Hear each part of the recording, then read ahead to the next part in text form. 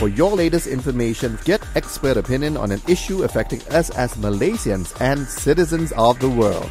When we go face-to-face with our guests on Thursdays at 11:15 a.m. Only on TRAXXfm. That's right. Once again, welcome back to the show. Hi, this is Gilbert here. And for those of you who just happen to join us on Face to Face, as you know, Face to Face takes it in action on our program, which is Momentum. And this happens on Thursdays. And today, very interesting topic as we were talking earlier about it. If you'd like to know more details about some of the fantastic research Malaysia has always been doing, has always been indulging in. But the problem is we never took a little initiative to find out details on this. What is a frozen zoo, and all the research that has been held at the International Islamic University in Malaysia. And we are really honored to have Associate Professor Dr. Lokman Muhammad Isa, who is the chairman of the International Islamic University Malaysia on molecular and cellular biology research cluster, which is also known as iMoleC. He's also the head of Central Research Animal Facility and what they call as CREAM. So if you'd like to know more details about the topic that we will be discussing in today's program, which is Face to Face, and would like to thank my producer Juliana for putting up the show. Thank you so much to you as listeners who are tuning in to TRAXXfm. And right now, what's going to happen is we're going to try to find out all those details, as I mentioned earlier on, from Associate Professor Dr. Lokman Muhammad Isa. And Professor, a very good morning to you. Are you on the line, Professor? Yes, I'm here. Very good morning to you. Good morning. Thank you so much for taking time off and being with us here on the program. It's really an honor to have somebody who has got into something which is, I should say, is really dynamic in some of the research that I managed to read yesterday. I did a little homework, and it's amazing to see where Malaysia is heading when it comes to in the scientific world. Thank you so much once again, Professor, for being with us. And just to give our listeners a little introduction, if you don't mind, I would like to just to let our listeners know and just a little intro in what our government vision is and how this particular program that we are having right here in Malaysia plays an important role. Is that okay, Professor? Just hang in a minute. Just to keep our listeners informed. Now, it was announced during the tabling of Budget 2022 that the government will provide 450 million ringgit to various ministries. And this is to improve several initiatives, and one which includes the third initiative, that there will be a location being set aside to assist zoos with operating costs and efforts to increase the breeding of the Malayan tiger and the implementation of the frozen zoo program to preserve the survival of endangered species. As you head on to our Facebook page, it's right on our page. If you'd like to talk to us, you can also do so on our Facebook page. That is TRAXXfm Official. And once again, just to keep you reminded, Associate Professor Dr. Lokman Muhammad Isa is with us. And Professor, could you just give us a little insight on your professionalism? Very interesting one for our listeners' sake. All right. Thank you very much. Thank you for inviting me to this discussion. You're welcome. Yeah. So I'm actually the lecturer from IIUM, International Islamic University, and I'm heading molecular and cellular biology research cluster for about, it was started 2013 until now. And then actually I'm graduated from Sheffield University. I did my PhD there related to regenerative medicine, stem cell biology. And then when I come back here, I start to do teaching, of course, and research related to sperm production into the human that, into the man that having no sperm production, something like that. Mm-hmm. And then starting on 2016, I met a group from Sabah, which is Bora, which is Borneo Rhinos Alliance, right? That having kind of conservation activities related to Sumatran rhinos. Okay. But Very interesting. Sumatran rhinos that 2019 considered as extinct already in Malaysia. And then, but fortunately, we as a group worked together, and our labs, iMoleC lab managed to derive the cell. Means that from the tissue of the Sumatran rhinos, we managed to get the cell, the primary cell, and then we keep the cell, we culture the cell, we keep them growing until we managed to get the lines of the Sumatran rhinos, the cell line, which we call, the cell that immortal, that never die.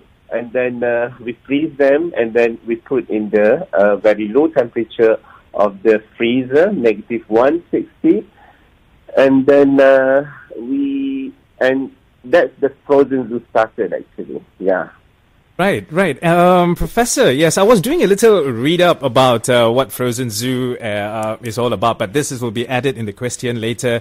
Does Malaysia have a Malaysian zoo? When was it created, Professor? Was it in 2013 in Malaysia, as you mentioned? Yeah, the molecular, the iMoleC was started on 2013. Actually, we're just doing something related to clinical and laboratory research, related to human.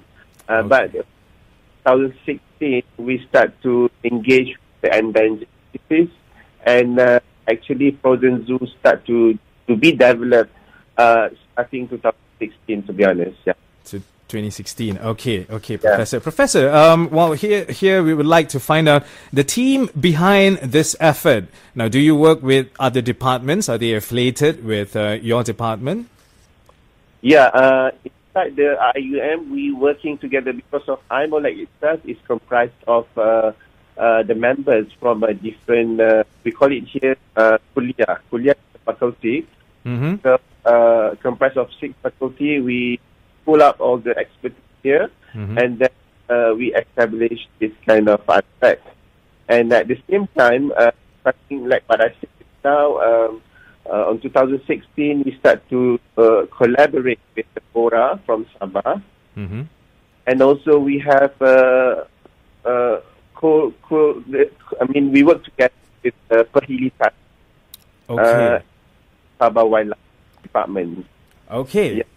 Professor, what is why is it vital for us to ensure that endangered species and their habitat does exist among us? Why is it vital for us as part of this beautiful world that we have?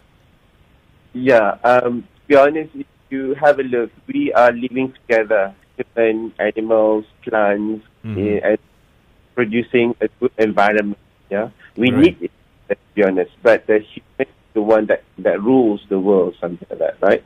Right. This is related to biodiversity. It's like because it's like linkage. Like if the wild animal being replenished or extinct in this world, so we will having a problem as well. Or for example, like we do like deforestation. We change the forest into the urban thing. Right. At the end of the day, the animal will no longer have the space to live. Okay? Yeah. When they no longer have the space to live, they will come to us. They will come to our human habitat. That's what has happened in some of the forests where humans have moved in, and we have intruded into their territory of even hunting, right? Definitely, yeah. And then sometimes we heard about like elephant come into the village, that's because they don't have any place to go, because we occupying their place, And then at the end of the day, like COVID-19, we are having problem with that because of the zoonotic disease. Zoonotic disease that comes from animals that actually, the virus is actually living happily in the animal, no problems, but then because we interrupt them, so those kind of virus jump into ourselves and become some problems, Yes. Cause of disease and chaos in the whole of the world, to be honest. Yeah. Understand, Professor. So there you go. That's how it all started. Actually, we are the intruders, isn't it, sometimes? Okay. Don't blame the animal. Yes. Okay, Professor, moving on to our next question here. Now, how long has the Frozen Zoo existed in Malaysia? We have already discussed that. But when did it really start, Professor? Which country that really initiated this effort? Yeah, if you heard about the San Diego Frozen Zoo in America, they are looking into. They try to do research related to bring back the white rhinos. Okay. Right. Okay. Yeah. So this is like initiative that we are trying to mimic them. Now, because of we are fortunate to have the cell, the line. The live cell. Large tissue, right, of that species? Yeah, not the live tissue, but the live cell. Because tissue is when the animal dies, so the tissue is no longer useful, to be honest. We need the that still keep on living. So, and then we can freeze them, and then we can store it back, and then we can use them back, Okay, I understand. If a tissue is like a piece of meat, that will, not to be used anymore. Because nowadays what we have is only like I said, a piece of tissue, or maybe a genetic material, something like that. Okay? If we just have those kind of things, those things is just for the sake of, we look into the database and so on. We cannot do more activity or more technology related to that. If we have the cell, the living cell, we can have like a lot of technology. Perhaps cloning. We can do the cloning, and then we can bring back the animal. Perhaps I can discuss with you later related to this more after this. Yeah. Professor, is this something like how, well, I'm asking from a Mandian point of view, is this something like how Jurassic Park, that is just a little bit on that, on the research part of it? Is it something like that? And when we talk about Frozen Zoo, is it something like that? It is quite similar to that, but then if Jurassic Park, they only have like a genetic material that they need to go further more of tissue engineering to produce those kind of things. But now we have the living cell already. We have the cell already. We have the nucleus, the DNA material that's still alive, that we can just do cloning on that kind of thing. So it's like we can bypass half of the initiatives to produce like what we mentioned about Jurassic Park. Yeah. Okay. From the Mandian point of view, and while we had a couple of guests here who also who will be planning to do the booster shot drive for COVID-19 in RTM, and when I told them about this topic about a frozen zoo and all this, and everybody was so surprised, and they haven't heard of a frozen zoo in Malaysia. They have heard of a frozen zoo, and that was in San Diego in the United States, as you mentioned. It was around the 70s, right, Professor? Yes, when it first initiated, and then they got a bit more into detail and all that. So it's a very interesting topic. If you just happen to join us right here on TRAXXfm, this is Momentum Face to Face, and Face to Face, an award-winning program, has always tackled topics like this, something that really mesmerizes you. And what we're going to do here, Professor, we're going to take a short break and identity for our station, and we will be back. Stay with us, Professor. Stay with us. Thank you.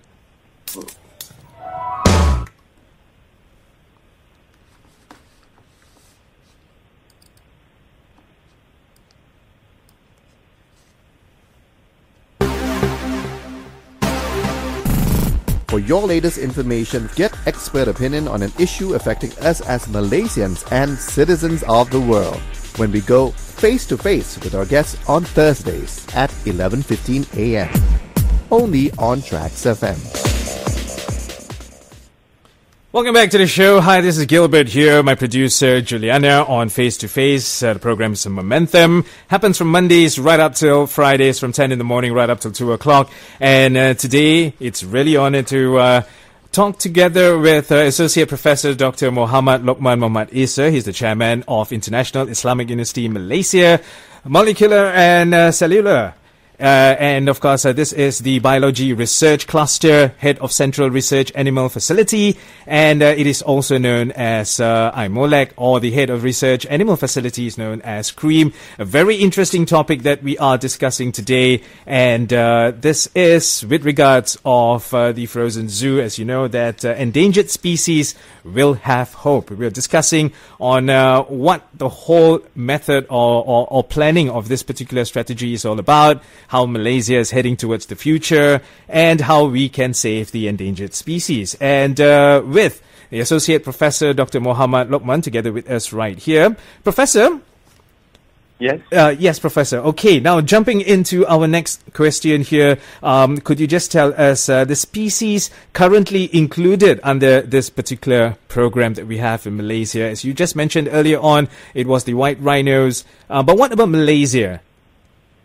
All right. Okay. Okay. We already have we already established. I mean, we have the facility of the frozen zoo starting 2019.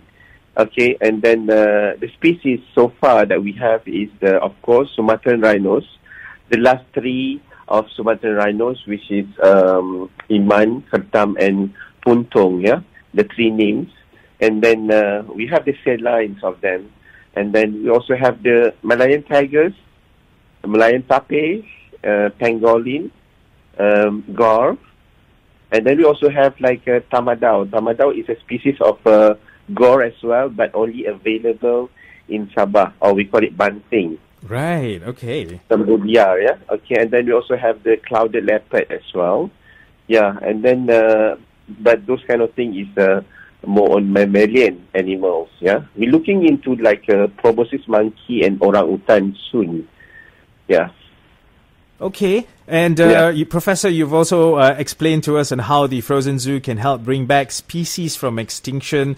We remember we went a bit more detail, but just for our listeners, Professor did explain to us in how the whole method of saving this endangered species from being extinct, and how particularly iMoleC and also the head of Central Research Animal Facility, CREAM, at the International Islamic University Malaysia, effortly putting in all their effort to keep these species alive, Professor. Professor, moving on to our next question here. Now, how do we identify which species is suitable for the program and criteria involved in selecting these species? Yeah, before answering that question, I just want to enhance that actually the animal that we collect, the species, the material that we collect from the animal, actually, when the animal is about dying, something like animal having car accident, for example, tape is quite frequent. We're having that kind of sample. Having car accident, they die for less than 2 or 3 hours, something like that, and then we go and collect them. And we never did yet the animal that's still alive. Because it's going to be a little bit ethical issue on that, Right. And maybe yes. can cause harmful to that animal. Okay, related to the criteria of the endangered species, normally we're looking into the IUCN, which is International Union for Conservation of Nature, the red list. The red list of animals that are available in Malaysia. So we try to identify. And then, of course, we're going to work. We are working with Perhilitan in Semenanjung and Sabah Wildlife in Sabah to ensure and to identify which kind of animal that endangered, and then we will try to find the tissue and then try to derive the cell from the tissue that we got from the animals, something like that. Yeah. Right. Okay. The future possibilities for achieving all this, Professor, how would you look at it in the future for Malaysia and in the future to preserve these endangered species? Yeah. To be honest, iMoleC will having we'll upgrade ourselves into institute level in IIUM, which is we're going to name it as the Institute of Sustainable Health. Okay, on that kind of platform, we're going to work together with all the scientists from the climate change researcher and also from the biodiversity. We're going to work together in order to produce sustainable health in Malaysia, at least, So, with kind of initiatives, we believe that we can go further, because now we are on the platform of research cluster. It's a bit smaller, but when we become an institute, we can do better with better linkages with all the international and so on. And to tell you even, we having interaction between our regional country like Indonesia, Singapore, Brunei, and also Thailand, even India. We want to have because our region is the tropic region, that we full with the endangered species, flora and fauna. So we want to have a center for endangered cell bank, something like that. Right. We want to establish this kind of thing, and then we want to put in maybe we can station it in any kind of the countries, so that we can share those kind of material, and we can do better technology related to the material that we have. Yeah. Yes, but looking positively, as as what I mentioned earlier on how the budget 2022 was tabled, and while we are hoping to see a brighter light here with the amount located for this particular research that we are doing here in Malaysia. Professor, congratulations for all the efforts, and for where you are today. Thank you so much for making Malaysia proud. And before that, Professor, just here for our listeners who are tuning in to us through our Facebook page, and we'd like to say hi and a very good morning to you, Lee Man Hui, Syed Fazil, Cecilia Aria, Patricia Lim, Ref Lee. Thank you guys for liking our page and for sharing it. Talking to Associate Professor Dr. Muhammad Lokman Muhammad Isa, Chairman of International Islamic University Malaysia, Molecular and Cellular Biology Research Cluster, Head of Central Research Animal Facility, and talking a little bit about some of the research that has been done in Malaysia, where we are today, what is the Frozen Zoo all about. And Professor, just before we end our program face-to-face right here on TRAXXfm, Professor, now where can the public get more information and details on the Frozen Zoo program, and also all the other research that's done by iMoleC, and also where can they find out all these details from the World Wide Web, Professor? Would you like to just let our listeners know? Yeah, you can go on into molecular.iium.edu.my, iium.edu.my. iMoleC is IMOLEC. And then we also have the Facebook of iMoleC as well. So the Frozen Zoo link will be there, and then you can have a look how far that we performed. Yeah. Thank you so much, Professor. Professor, probably words of wisdom to Malaysia. What would you like to say to everyone here with regards of your professional research that you are doing, and for the environment, for the endangered species? Yeah, we live together with animals and with plants and with environment. So we have to properly taking care of all the things, all the assets, not just the human, because we need each other. This is not for us, but also for the future generation, what actually we inherit for them. If we just inherit a world that with a lot of chaos and disaster, there is no way. We have to bring with the prosperity, harmony, and a good place to live for our next generation. So keep it in our mind, and ensure that everybody will live in a good manner soon. That's all. Thank you. All right, there you go. You heard it from Associate Professor Dr. Muhammad Lokman Muhammad Isa. Thank you so much, Professor. You have a pleasant day. Yes, thank you very much for inviting me once again. Thank you. Thank you so much, Professor. Once again, ladies and gentlemen, once again to our listeners, thank you guys so much for tuning in to TRAXXfm. We were talking with the Associate Professor, Dr. Muhammad Lokman Muhammad Isa, who's the chairman of IIUM, and that's International Islamic University Malaysia, Molecular and Cellular Biology Research Cluster, head of Central Research Animal Facility. That's CREAM. If you'd like to find out more details on the Worldwide Lab, it is iMoleC, IMOLEC, or probably you could read a little bit more about the International Islamic University Malaysia and the research that they are doing. What is Frozen Zoo all about? When it started? What are their directions? And a very interesting topic as we were talking to Associate Professor Dr. Muhammad Lokman Muhammad Isa. Thank you so much for tuning in to TRAXXfm. Building up to the top of the hour, 12 noon, we have the news coming in from the Radio News Center right here at RTM Angkasa. Thank you to our listeners who are on Facebook. That's Facebook page, TRAXXfm Official. Thank you guys for liking the page and sharing it. Stay tuned. We'll be back right after the news at 12 noon. For your latest information, get expert opinion on an issue affecting us as Malaysians and citizens of the world when we go face to face with our guests on Thursdays at 11:15 a.m. Only on TRAXXfm.